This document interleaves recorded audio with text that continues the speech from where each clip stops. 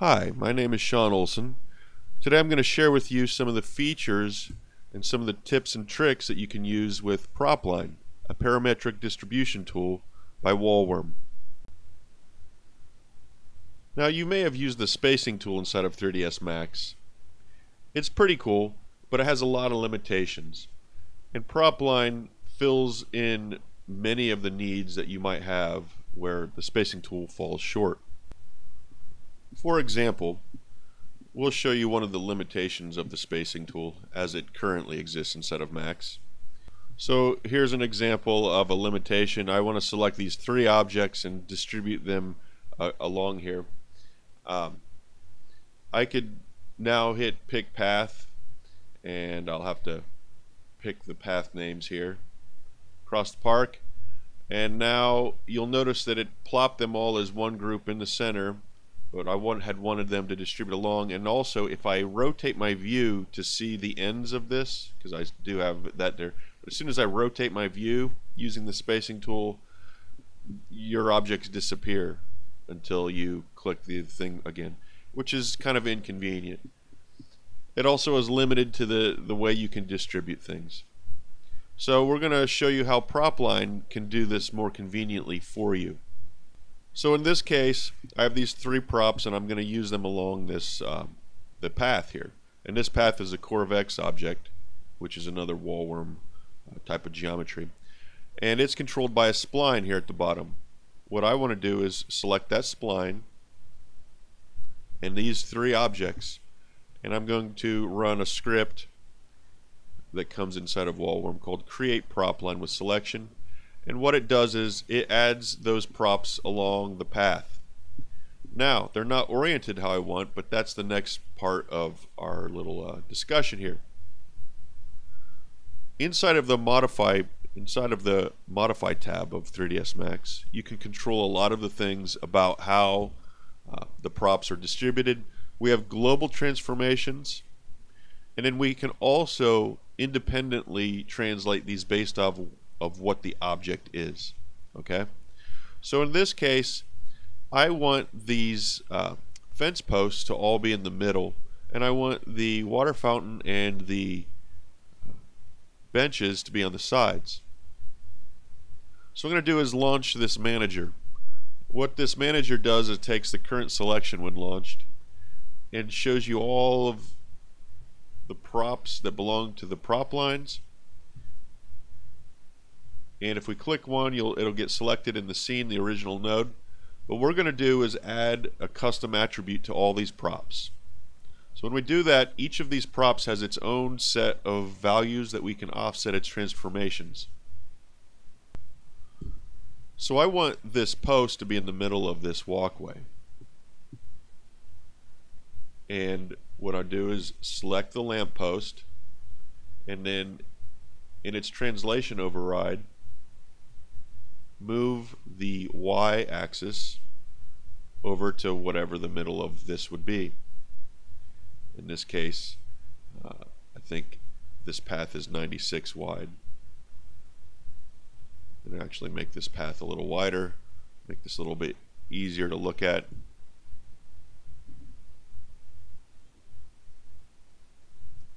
So we know it's 128, so if we make this 64, it'll be right in the middle of this path. So now we want to go up to the park benches. These guys need to be rotated 90 degrees. So I'm going to override the rotation and make those 90. I'm also going to override the vector of these, and I want it to be an average. And I'm going to go back some. Nope. Out here.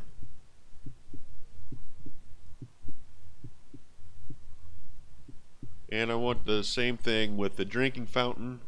I want it to go back in the Y.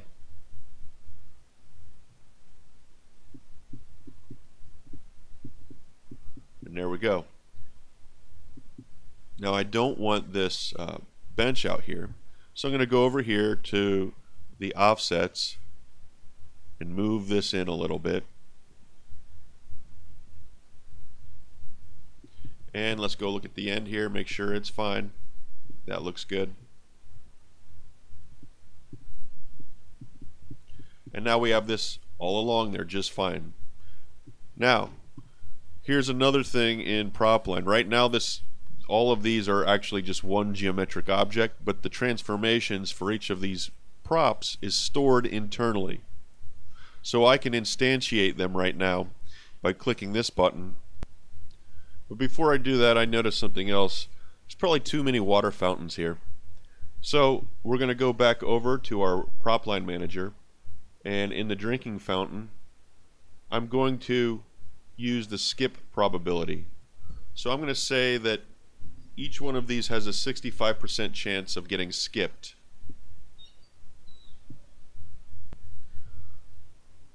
Now I think that they're a little bit clustered here, so I'm going to randomly change the random seed generator for this until it gets to something that's closer to what I want, which this is pretty good. There's 2 here, but I'm going to delete one after we instantiate it. So once we have it how we want, if we need these to be actual objects in the scene, we go down to the instantiate function, and now these are instances of the original objects, which you can then move and translate however you want. And again, because these are proxies, I can go in here and disable the proxy to see what it looks like up close, and then re-enable it for performance reasons. So now we're going to go over and add these trees, and we're going to probably make 2 sets of prop lines with these on each side here. Now we're going to select all of these trees, and actually I'm going to explain another thing. These are kind of high detail. It's best with PropLine to use low detail objects. So I'm going to create a PropLine object, and I'm going to go down to the Performance tab down here. I'm going to hit Display as Boxes. This will help me right now to make this work faster. Now I'm going to select the same spline I had picked earlier, and now I'm going to select these trees. I'm going to add them to the list. And for this tree, for this set of trees, we're going to use a different set of parameters. We don't need the manager for this one, but we're going to distribute these guys randomly.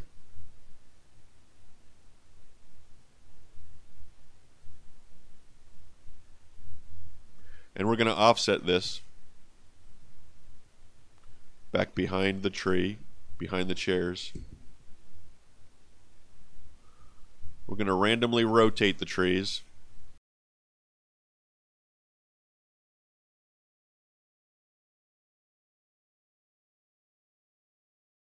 Again, like the other one, we wanted it to be offset.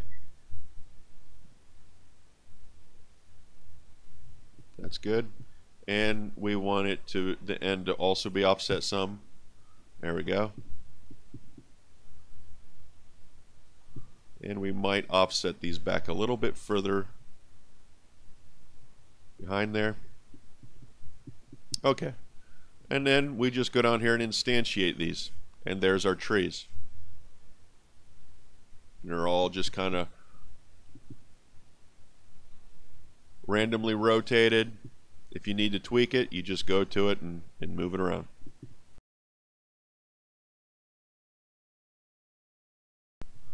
And now it was important that I use display as boxes because it would have been pretty slow to generate the mesh for this with PropLine. So again, there are different things in PropLine to help you with performance, and you'll find those in the performance checkbox or rollout. So another thing to learn is that the PropLine object, when you make the instantiation and they become instances, are now children of the original PropLine object, and it becomes deactivated. So if I double click this object, it's selected all of the trees because this is the PropLine that controls those, that controlled them to place them there. Now they're children of this. If I need to recreate these, I can deselect this PropLine that I have selected here. Nope. And then delete all of those. Go into my PropLine object and reactivate it. And then we can go and tweak any of these. So say we needed these to randomly rotate on the Y just slightly between -2 and 2, and on the X also -2 and 2, just to add a little bit more variation. And then to even add some variation on this 100 minus 140,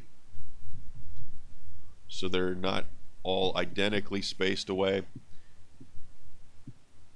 And then again, go down here, instantiate.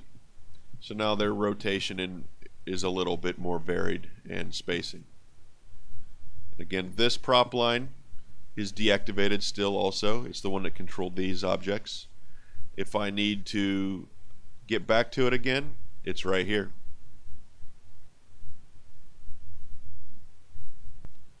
But let's go ahead and add the trees to the other side of the path. So we're going to go back to this PropLine, turn it back on, and this time the offset, we're going to make it positive,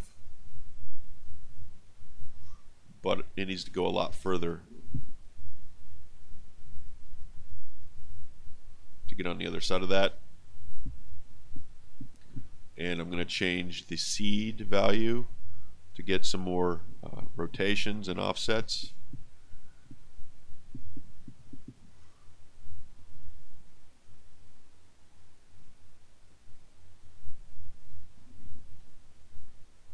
Let's bring these down a little bit. I may have to delete some trees in this clustered area over here. Alright. And we instantiate. And now we have this path.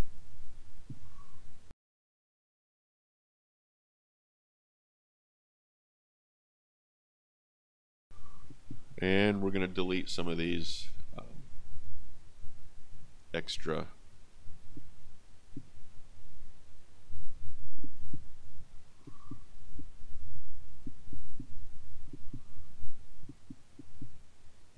And it looks like the instantiate function actually didn't do skip any of the ones that were skipped, but that's okay. We'll fix that in an update to PropLine.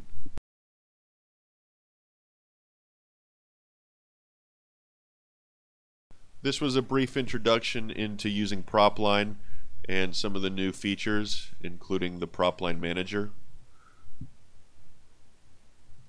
I hope that it's been useful and helpful for you in understanding some of the ways PropLine can help you.